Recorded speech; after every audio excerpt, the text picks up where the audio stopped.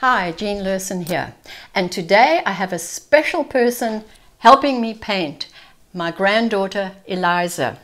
She and I often paint together, and with the holidays coming up, we were thinking about things we could do for the holiday season, things you can give as gifts, things you can use in the house as holiday decorations. And it just so happens that Eliza's mother, Meryl, has just started a blog demonstrating handmade projects. And these are some of the things that she has made. They are lovely candle holders. And when I saw them, I thought, well, what a great project that Liza and I could do together using watercolors and watercolor paper and have something that is nice and translucent, that the light will shine through. And they make lovely table decorations, and you can give them to people as gifts. So, you ready, Lizzie? Yeah.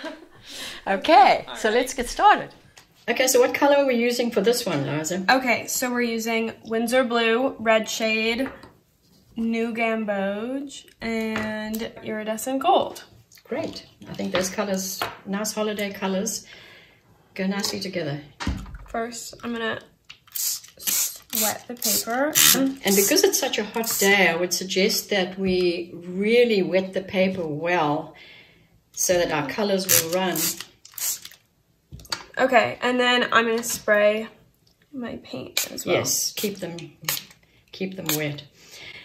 And remember that the Winsor Blue is a very strong color, so you want to start off, putting a little bit in a side dish to try it out and to see what the value is. And it's a lovely color. Yeah. We're going to let some of the colors run together, and where the blue meets the yellow, we might end up getting a little bit of green. And the New Gamboge.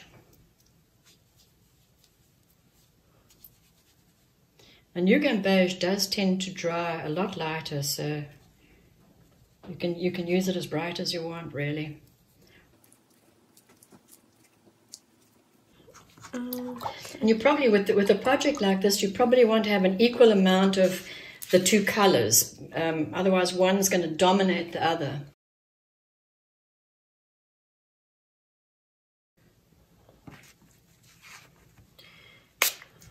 I guess we always have to bear in mind that the outside corners are going to be cut off. So yeah. The pattern that we want is sort of just inside the corners.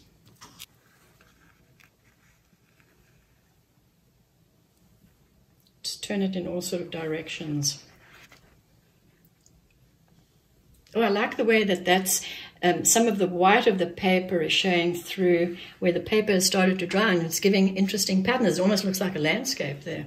So again, just to remember, you want a middle value with your colors, not too light and not too dark, to keep the paper translucent for the light to shine through. Yeah.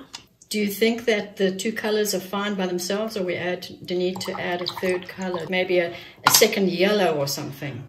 What do you think? Yeah, I like that idea. I've got a quinacridone gold here. I like that. That's nice. Yeah. What do you think?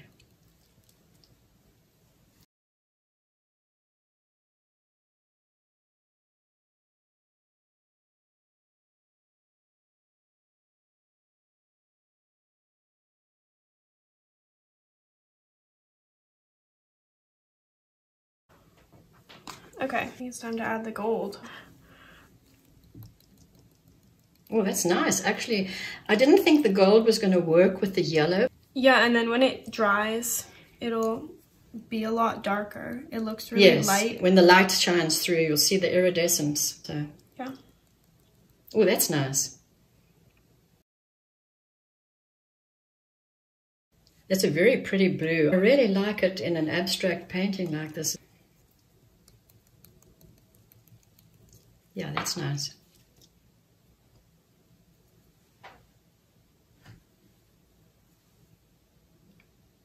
Nice.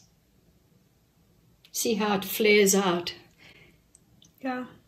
Beautiful.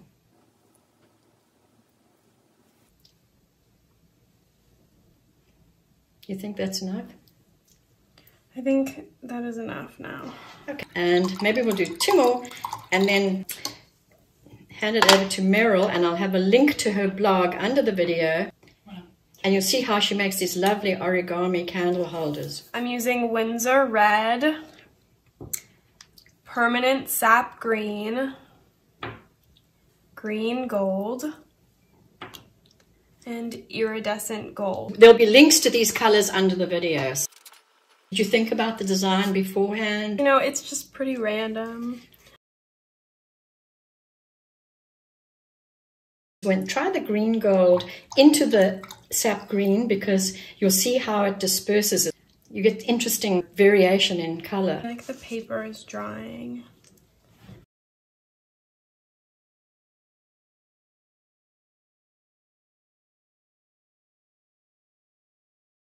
So with the big areas of red here, when Meryl makes these candle holders, she cuts off the corners, so we're not going to see a lot of this red here. And the middle section is actually the bottom of the candle holder, so that's something to keep in mind too. I like that. You think it's time to add the gold? In 1 second. Okay. My granddaughter's learned to be a perfectionist. Oh, it gives nice effects. It really makes the colors pop out, and it's going to look lovely when the candle is shining through the paper. I love the lighter green and the darker green. I think they go beautifully together. And maybe some gold in the darker green, because the gold won't show up as much in the lighter green. Yes, so you see that more. And I'm just gonna make it more concentrated. Seems like enough. You think you've got enough? Yeah, I think. Let's put this one aside to dry, and we'll make another one. Okay. Okay, so our third project. And what color are you using this time? I am using Windsor Red again, Aussie Red Gold, Iridescent Gold. And you obviously really like Windsor Red, so I tried offering you some other reds, but you seem to like that red. That's like a holiday color. That's a good reason.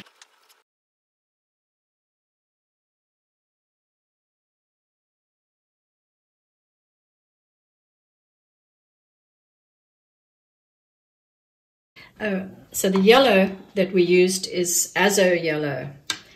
Daniel Smith Azo Yellow. Actually, I'm going to do the other one first. The Aussie Red Gold? Yeah. A lovely color, a fairly new color by Daniel Smith. I think I'm going to add some more red so it kind of... Yeah, and the nice thing about adding red to a yellower color, you're just going to get like an orangey color, which is nice. You're introducing a third color without using too many paints. Yeah.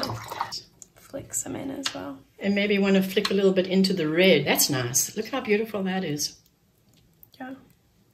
See, it creates interesting textures, and textures is what you want, because when the light shines through, you're going to see all these textures. If you let it get a little drier before you do the flicking, you find that it won't disperse as much. It'll sit on top, and then you get these interesting patterns. I want the red to run more. Yes, I agree.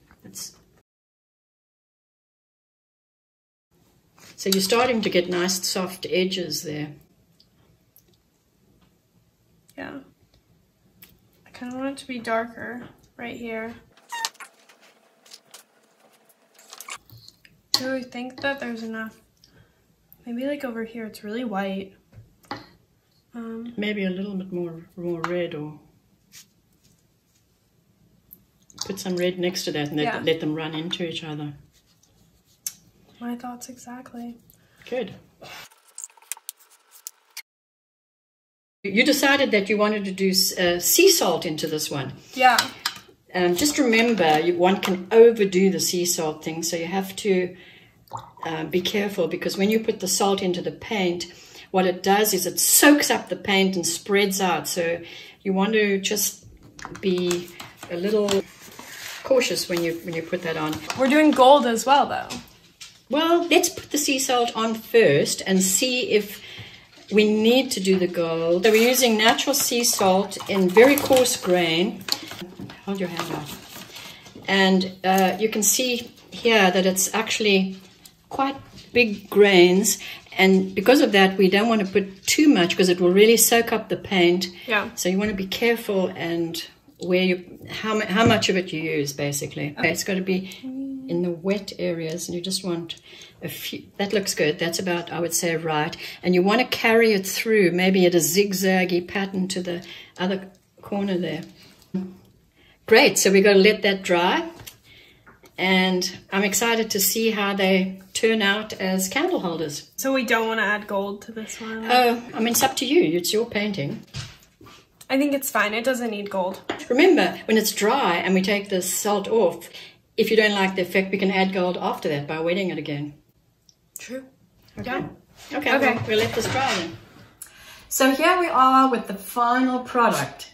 Are you happy with these? Yeah, they look good. I think they look super. Look how the gold shows up more when it's dry. And this one, where Eliza used the salt, I think this is going to look super when Meryl turns it into a lovely origami candle holder. Don't you think? Yeah. So one of the things that we forgot to mention, important things that we forgot to mention at the very beginning, was what paper we used, the size of the paper, and so on, because that's very important for the translucency of the end product. The size of the paper is 10 inches by 11 inches, and it's 90 pound, which is very thin watercolor paper. Not the weight that I usually work on, but it's necessary for this project because a lot of folds are made on the paper, and that has to work well, and it has to have the translucency of the candle shining through. There'll be links below the video to all the materials we used, and if you want to learn how to make these lovely origami candle holders, look for the link below the video to Meryl's blog, otherwiseamazing.com. If you enjoyed this video, please give it a thumbs up and subscribe to the channel. Thank you. Yeah, you're welcome.